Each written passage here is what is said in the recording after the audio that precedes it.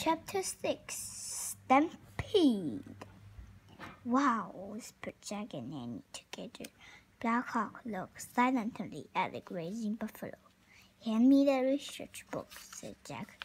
Annie lifted Teddy out of the bag. Then she slid the book out and gave it to Jack. He found a picture of a buffalo herd. He read to himself. The true name of the buffalo is Bison.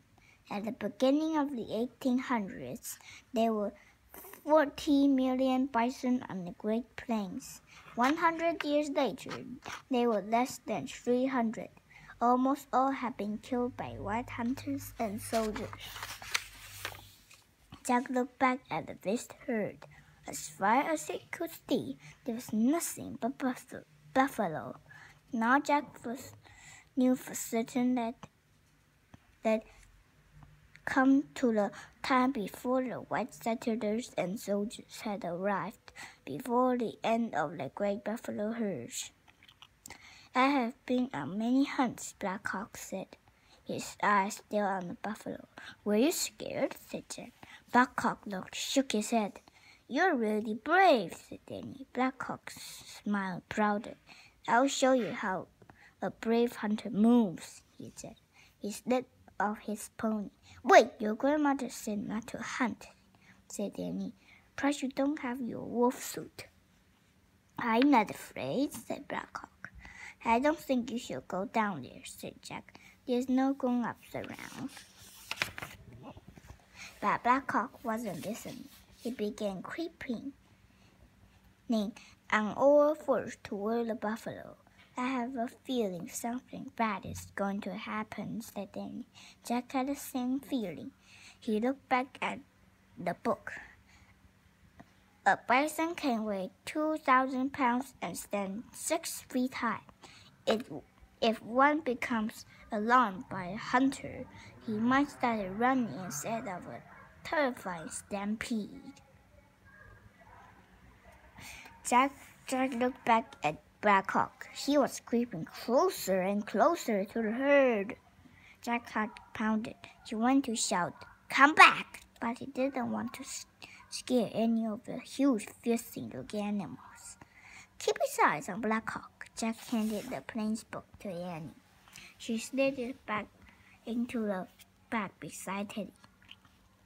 Black Hawk stopped just as he was passing the nearest buffalo.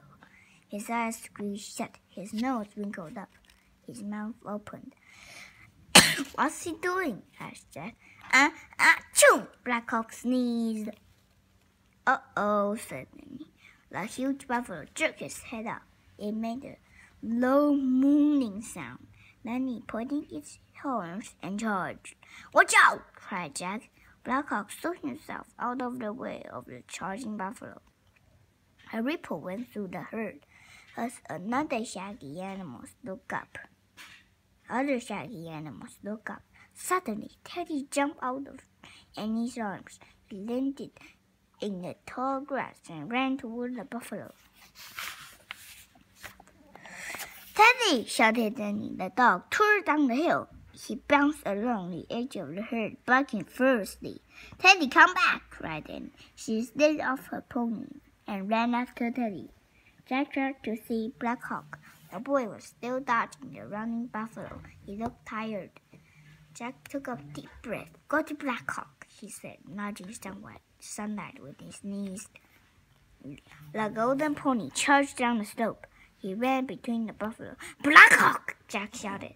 Black Hawk started running towards sunlight. The buffalo swerved behind him. Sunlight glowed as Black Hawk got near. The boy threw himself over the golden pony's back. He held on to Jack as sunlight reverbed away from the buffalo and ran back up the slope. Where's Annie? Jack cried as they reached the top. There, said Black Hawk, pointing. Annie was surrounded by buffalo. Calm buffalo. She was patting them and talking to them. The buffalo near her had stopped running too. The ones beyond those started to calm down. Then others. Until all the buffalo had stopped running, they began grazing again. as if nothing had happened. Chapter 7 White Buffalo Woman. She has good medicine, said Black Hawk. And doesn't have any medicine, Jack said. She just has a way with the animals. Black Hawk was silent. He climbed back on his waiting pony. Then he rode down toward Annie. Jack followed. Annie pony trailed behind. Annie turned to Jack and Black Hawk as they rode up to her. On her face was a look of amazement. You won't believe what happened, she said. You stopped the stampede, said Black Hawk. But it wasn't just me, said Annie. What do you mean? Asked Jack. I was trying to find Teddy, said Annie, and I got in the way of the buffalo. I couldn't escape, so I held my hand and shouted, "Stop!" Then out of nowhere, a beautiful lady in a white leather dress came to help me.